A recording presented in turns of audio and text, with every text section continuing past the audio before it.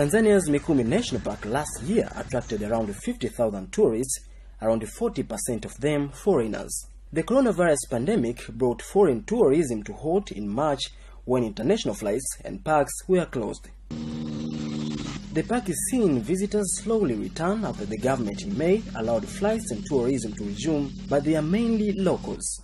We came to Mikumi to come and refresh from the quarantine that we were before from the coronavirus, just to have a bit of fresh air.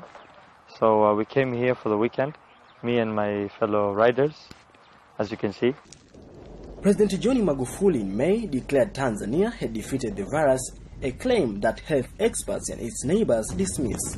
Kenya has since tested dozens of Tanzanian truckers as its border positive for COVID-19, while Tanzania has refused to release coronavirus infection figures since April. Nonetheless, Tanzanian authorities say this is the right time to open up for tourists. In Tanzania, to the contrary, the number of cases and the hospitalizations, deaths has completely gone down over the past few weeks. And it's the right timing as well, because we've put in place all the necessary measures for prevention and control of the spread of COVID-19 in the country. But not everyone in Tanzania's tourism industry is following the herd. Some say the government's lack of honesty with the coronavirus infection numbers could keep visitors away.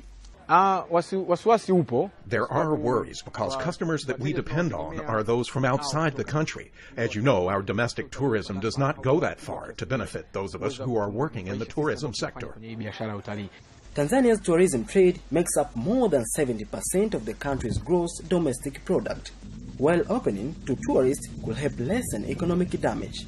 How Tanzania handles the pandemic could have a much longer term effect. Charles Kombe for VOA News, Morogoro, Tanzania.